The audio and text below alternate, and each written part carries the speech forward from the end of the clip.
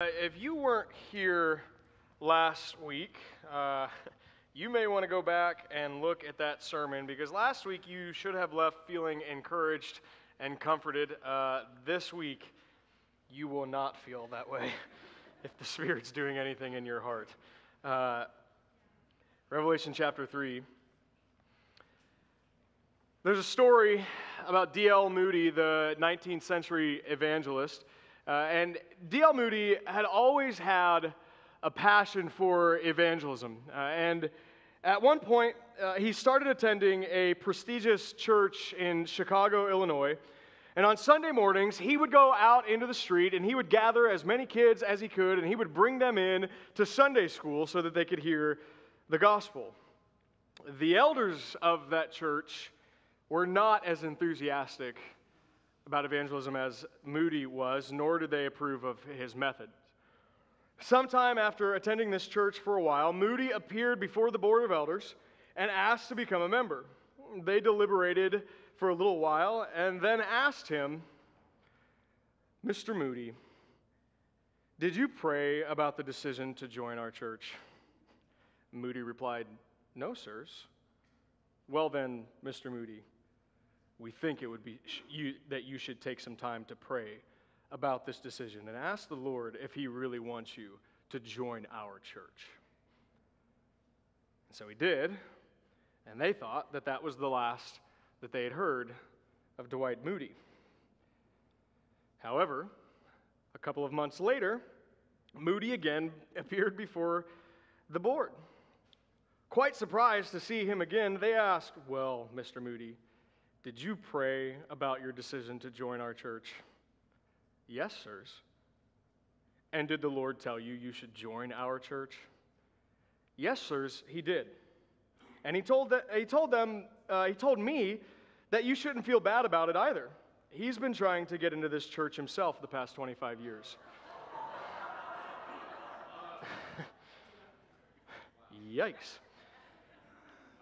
But imagine, as you think about that, for a moment, Jesus coming to you and telling you that He's not a part of your church. This morning, we're going to look at one of the 7 churches in Revelation to which Jesus quite literally has nothing good to say about them. And what I've hoped, if you weren't here last week, I talked about couple of my goals, my prayers for this week and last, was that God would open up our eyes to the spiritual realities, the cosmic realities, the war and the fight that we find ourselves in every day. That we'd have our eyes open to that, and then we would get courage for the fight that we're in to engage in it. And my prayer this morning is that we would have our eyes opened if we think that we're okay with Jesus and we're actually not. That we would embrace this mindset, as Pastor Matt Chandler writes in his book, The Overcomers, that Jesus won't be an add-on to your life. He is your life. And He's not the top of your priority list, but He's the page on which all of your priorities are written. That He would be the foundation of our lives. That He would be enough for us as we live our lives.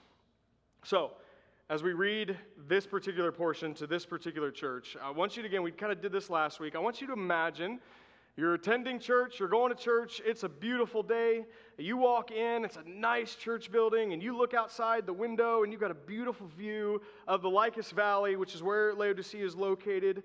You're feeling good, things are good, and you hear that there's a letter that's come to the churches, and it's from Jesus. And you get through, the pastor opens it up, reads it, you get through the other 6 churches, and then Jesus gets to you, and suddenly that good feeling that you had coming in vanishes as you realize the nature and tone that Jesus is taking with you. So let's read what Jesus has to say to this church. Starting in verse 14, the word of God to the church. To the angel in the church of Laodicea write, "These are the words of the Amen, the faithful and true witness, the originator of God's creation. I know your deeds. You are neither cold nor hot. How I wish you were one or the other. So because you are lukewarm, neither hot nor cold, I'm about to vomit you out of my mouth. You say, I'm rich. I've grown wealthy. I need nothing. But you do not realize that you're wretched, pitiful, poor, blind, and naked.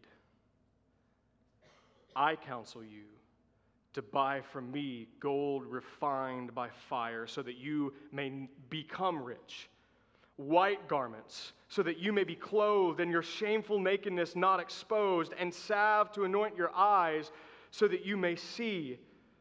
Those I love I rebuke and discipline. Therefore be earnest and repent. Behold, I stand at the door and knock. If anyone hears my voice and opens the door, I will come in and dine with him, and he with me. To the one who overcomes, I will grant the right to sit with me on my throne, just as I overcame and sat with my Father on his throne. He who has an ear, let him hear what the Spirit says to the churches. God, this morning as we open up your word, give us ears to hear. Reveal any blindness, any deception in us, any self-sufficiency that we may feel. God, remove it, cut it out of our hearts this morning, that we may look like you and glorify you with the way that we live. It's in Jesus' name we ask these things. Amen. See, Jesus comes to this church, and they've got a serious problem. And that problem is self-sufficiency. He comes to this church with a strong warning and rebuke. They think they're okay and they think everything's fine, but they are in deep trouble and danger. And so he's coming to warn them, and he calls out the ways in which this self-sufficiency is fleshing itself out. One of the ways that it fleshed itself out for them was in their money. You see, Laodicea was the wealthiest city in their region, in the Phrygian region. They were known for their banking system and their deposit of gold that they had, a very wealthy city. And the problem was that the church, the people of God, the called out ones, looked exactly like the city around them. They said, we've become wealthy. We don't need anything. Another way that this self-sufficiency played itself out was in their textiles. Laodicea was well known for the textiles that they produced, including a black wool that would have been worn by social elites. So the church had apparently bought into this, that they had reached a certain status, they were comfortable, the city liked them, they had favor with other people, and so they didn't need Jesus. Their medical care. Laodicea was well known for their medical innovation and a salve that they produced that was for the eyes and the ears for healing. They had a problem. They were self-sufficient. They didn't need Jesus. They had come to believe, we don't need anything. We're good. We're fine. Look at all these things that we have. Look at all the wealth that we have. Look at all the power that we have. Look at all the success that we have. We're fine. And here we see how incredibly deceptive the enemy of our souls is. He's okay with us succeeding. He's okay with us being successful and wealthy and having position and power. In fact, this is actually the thing that he's been doing for thousands of years, all the way back to the garden. What did he say to Adam and Eve? God knows that if you eat that fruit, you'll have the same knowledge as him. The same thing as him. He doesn't want to share that with you. He's holding out with you, so just eat it, and you'll gain the world. And that's what he does. He comes and offers us the world. The only price we have to pay is our souls. This is what he did to our Savior in his temptation in the wilderness. What did he say? He says, see the world, all of this.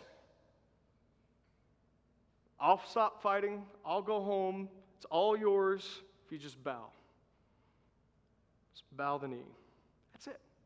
That's all it would take. This is what he's been doing for thousands of years. He offers us everything: success, fortune, power, wealth, all of it, good standing with other people. God's holding out on you. He doesn't want you to have those things. This is how deceptive he is, and he's good at it. He masquerades as an angel of light. This is not in the text. This is my hunch. I think sometimes the things that we attribute to God actually come from Satan himself, because if we're comfortable and we're fine and we're wealthy, he knows that we don't need God. You go to the wealthiest parts of the world, they are the most godless parts of the world. So he's fine with Christians having success as long as we don't trust God, as long as we trust our own wealth and our own standing. And so what Jesus is going to do, he's going to call it out. He's going to take all of these things that they were trusting in, all of these things where they were finding their self-sufficiency, and he's going to answer it. And here's how he answers it. His solution to the problem is himself. I'm enough. What he says in verse 18, I counsel you to buy gold refined by fire from me, gold that won't run out, gold that won't tarnish, gold that will never run dry, wealth that will never run dry. Buy gold from me. I counsel you to put on white garments that moths will never destroy, that will never be threadbare, that will never need to change again, that will cover your nakedness and your shame. Put my salve on your eyes so that you can actually see. You're trusting in this, but you need me. He comes in and he obliterates all of the things. The things that you're trusting in, he says to them, trusting in, cannot be trusted. They're not where life is found. I'm the amen. I'm the faithful and true witness. I'm the originator of life. See, I want you to get a real sense of where this people were and where this city was. Their self-sufficiency was to the extent that in 60 AD, so this letter is a few years after this event, but in 60 AD, there was an earthquake that wrecked the Lycus Valley and caused significant damage in the city, and historians tell us that Laodicea refused help from Rome to rebuild because they didn't need it. Imagine that, a place devastated by natural disaster, and say, we don't need FEMA. We don't need the Red Cross. We don't need Samaritan's Purse. We're good. It's how independently wealthy these people were. The irony of all the ironies, though, and this is what Jesus does. He's so good at calling us out in our sin. They had a problem. Other than their self-sufficiency, they were so blinded by their self-sufficiency and indifference to what God had called his people to. There was a triangle city, set of triangle cities, Colossae and Hierapolis and Laodicea.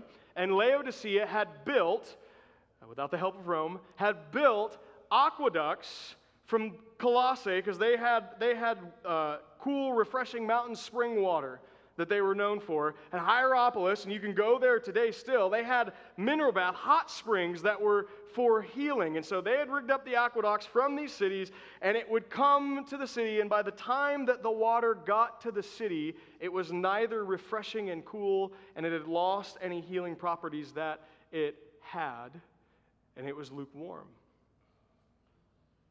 And oftentimes, we're told that visitors would come to the city, and if they didn't know the water situation in Laodicea, they would actually have a visceral reaction and spit the water out of their mouths. The irony of that is that for all of the wealth and the power that Laodicea had, they lacked the very basic necessity of water, and they couldn't see how dependent they actually were.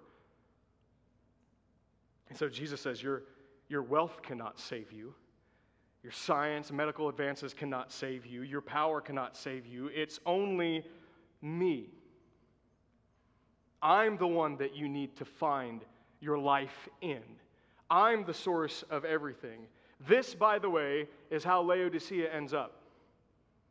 You can go visit the ruins today. And this is just a fun little tidbit. I'd nerd out on this stuff a little bit. Actually, these are pictures that I took. I was able to go to these places a number of years ago. Laodicea had not one, but two theaters. Most ancient cities only had one, but Laodicea were wealthy and powerful. Why not have two of them to put it on display? You can go visit the ruins of those theaters. This is one of the main streets you can walk down, and you can see how they ended up. So this morning, what I'd like for us to consider and what I'd like for us to believe or to think about and to pray about and ask the Holy Spirit to show us, if you're wealthy, here's what I'm not saying. And we're in the West, so we are wealthy. It's the nature of it. Like, compared to the rest of the world, we are, even if you don't feel it. And even if you're not necessarily independently wealthy, if you have thoughts in your mind that money can make your problems go away, you're not in much better spot than a person that's wealthy. And so what I want us to consider this morning, if you have what the world would consider wealth and status, that doesn't necessarily mean you're sinning. All right, we'll get that out of the way. But I want us to understand how insidious wealth is, because I know how insidious the prosperity gospel is in the West.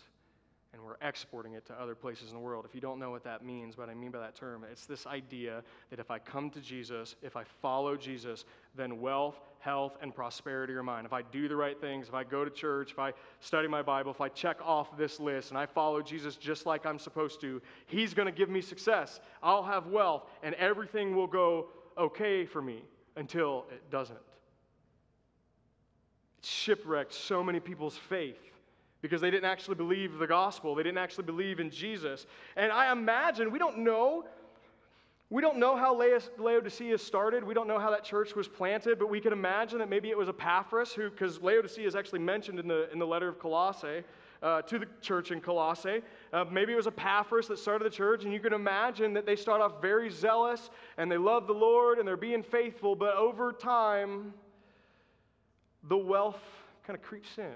The comfort sort of creeps in, the self-sufficiency, until they no longer look different than the rest of the world, and their trust is not in Jesus, it's in themselves.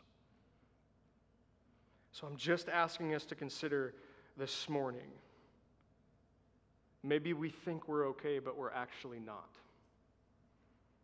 Now, I can say with a little bit of confidence, thankfully here at Grace Church, I don't think Jesus would come to us in quite a scathing manner. We just had testimony of what we're doing, because we do care about the mission that God has given us, church. But that doesn't leave us off the hook, because it's so easy to end up where Laodicea ends up. And I want to be honest about my own heart. This is just, I know where my own heart goes. When our bank account gets comfortable, which is not often because I'm a pastor, but when it gets comfortable, I'm comfortable. Then I have peace. Then things are okay. As soon as things start to get tight, start to have to ask questions. I don't know how things are going to work at the end of this month. How this is going to play out.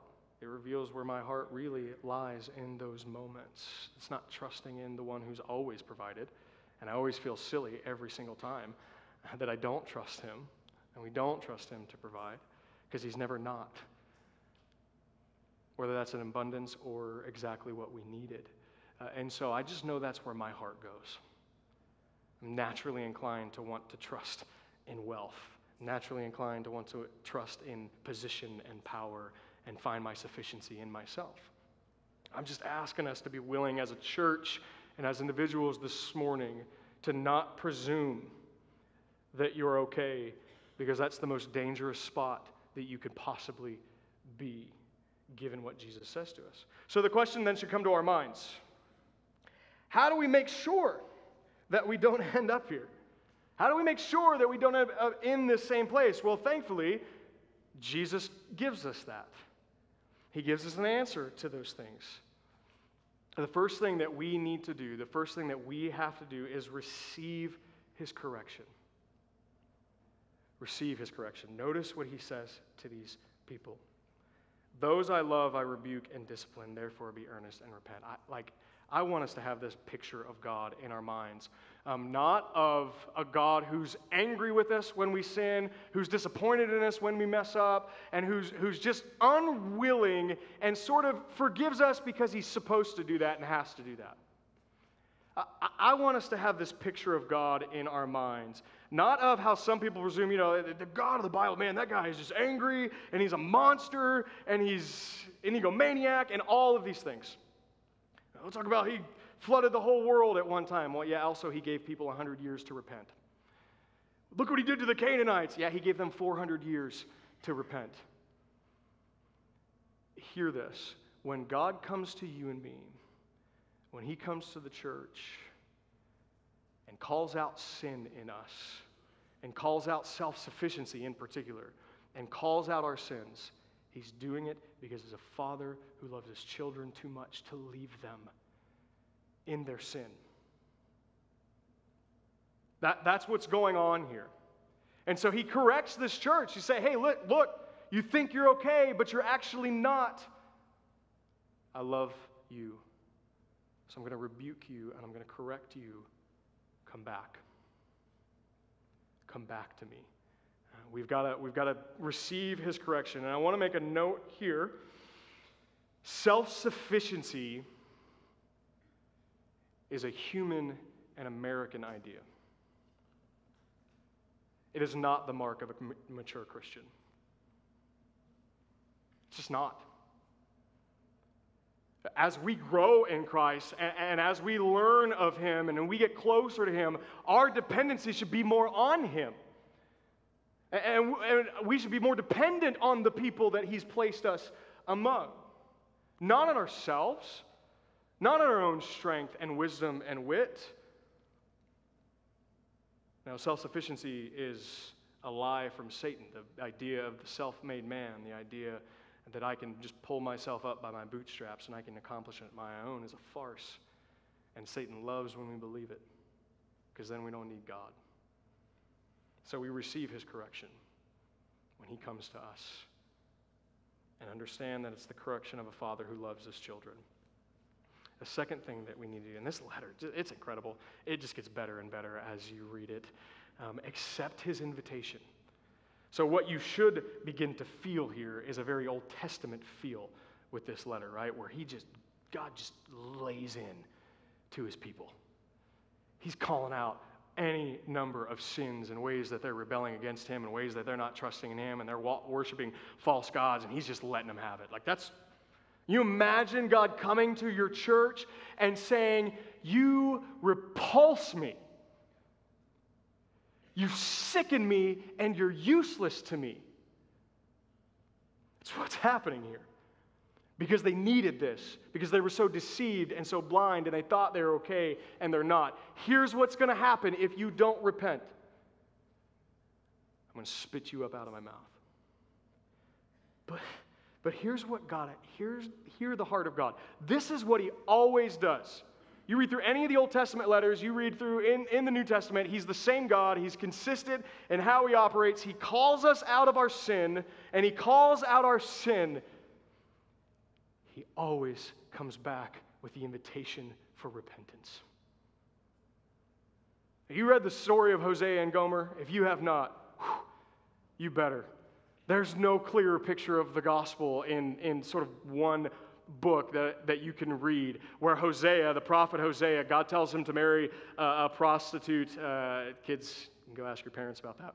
And get home, and he marries her, and she leaves him, and he has to go buy her back, his own wife. And God said, this is like my love for my people. And then he just lays into him for like 10 chapters. And then he gets to chapter 14. He says, I'll give you my love freely. Come back. Or Jesus in Matthew chapter 11. You know that passage where we love it? It's a good passage. Come to me, all who are weary, and I'll give you rest. In Matthew, he just got done laying into the cities where he did his miracles, and he said, woe to you. If the miracles that I did had been done to you in Sodom and Gomorrah, they would have repented, but you have not. Woe to you. And he says, all you who are weary and heavy laden, I'll give you rest. Or in Matthew chapter 23, the religious leaders, they get done asking him a series of dumb questions, and he silences them, and when he has the room to speak, woe to you, blind guides, woe to you, you den of vipers, you whitewashed tombs. And he gets to the end of that, and he's looking at Jerusalem. He says, Jerusalem, Jerusalem, I long to gather you under my wings like a mother hen to her chicks. This is the heart of God. And this is what we see in this church in Laodicea. Look, you're gone. You're gone off the rails. You're not following me. You're trusting yourself. But it's not too late. I'm right there at the door. We use this passage as a passage for unbelievers, right? We'll apply this to everybody else except for the church. He's coming to the church. And two things should stand out about this for us. He's outside of the door of the church. He's not in it. And he says, anyone who opens that door, I'll come in and I'll dine with you and you'll dine with me. You'll find me to be enough. We accept that invitation. We receive his correction, accept that invitation, and then we get to walk. Like this just keeps getting better and better. To the one who overcomes. It's in verse 21, to the one who overcomes, I will grant the right to sit with me at my throne. That's crazy.